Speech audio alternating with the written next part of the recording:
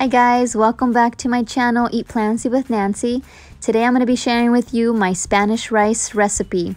It is very quick and easy to make and makes the perfect side dish for any meal.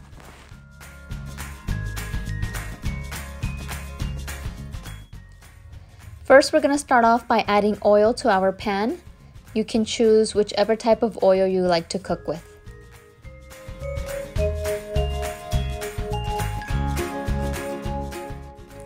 Now I'm going to be adding 2 cups of rice. I've already washed, rinsed, and dried my rice prior to making this video.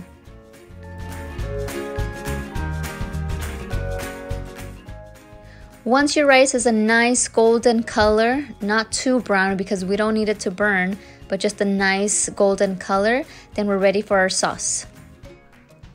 For our sauce, we'll be using 1/3 of an onion, 6 small tomatoes. If you have larger tomatoes, go ahead and use 2 of them and make sure you cut them before you put them in the blender. Also about 2 to 3 garlic cloves and some salt, of course. Add a little bit of water and then it's time to blend. Pour in your tomato sauce. Also, if you guys are pressed for time, you can use tomato sauce from a can and it'll still make your rice taste great.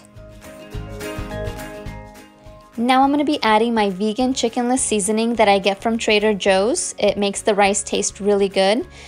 If you have a veggie seasoning, you can use that instead, if you don't have the vegan chickenless seasoning.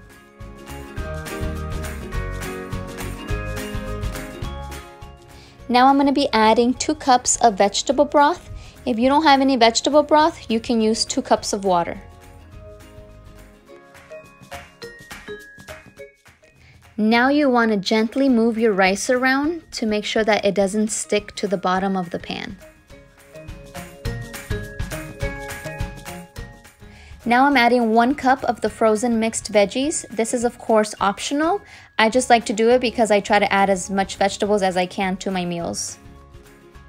Once your rice comes to a boil, cover it and set to a very low heat.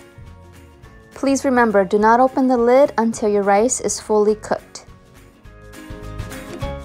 Thank you guys so much for watching my video on how to make Spanish rice. If you guys liked it, please give it a thumbs up. Also, if you are not already subscribed to my channel, please subscribe down below. And also, if you would like to get notifications of when I've uploaded a new video, hit the little notification icon.